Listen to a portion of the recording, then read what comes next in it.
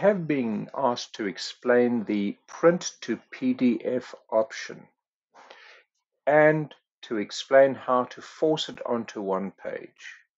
So notice I've done a number of things. The first thing is I got rid of the indicator column. It's the auto schedule column. Yes, the auto schedule column on the left hand side. Just to show you what columns they are. Okay, so we go indicator column. It's that column. All right. I got rid of that column. And of course the other one, which was auto schedule, which pretty much doesn't serve any good purpose. The reason I got rid of those columns, and I'm hiding it again, is so that I can create more space here, because what I do here on this page is going to reflect on in my print. The second thing I did was to reveal my durations to the left hand side of the bar. So if I double click here and go to text over here, I added duration on the left. Please be aware that if you were to be showing critical tasks, it does sometimes have a problem with what's happening on the left-hand side of the bar. So you normally turn critical tasks off.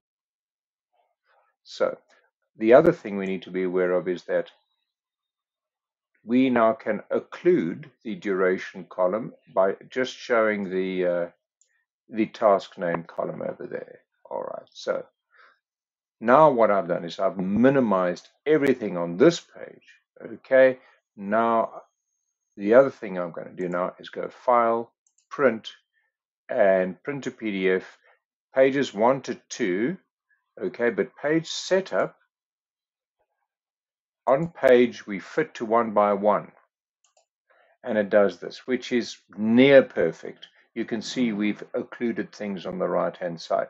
So what you might want to do is to put the resources on the left hand side, to put the durations on the right hand side, to give yourself some more space. But it's a case of to and fro, to and fro.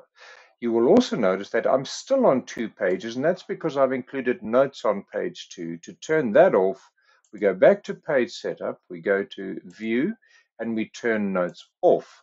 Okay, now we definitely will only be 1 page. So the only thing that's wrong with this view here is that I've cut off some of the resources on the right hand side there. The other thing I could have done is put resources above instead of to the right. How would I do that? I would simply go back here, double click, okay, go to text, take resources out there and put them top.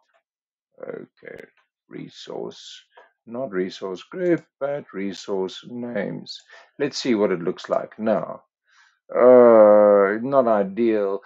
It's going to make it deeper, but let's see what happens. File, print, and there we go. All right, yes, actually it works.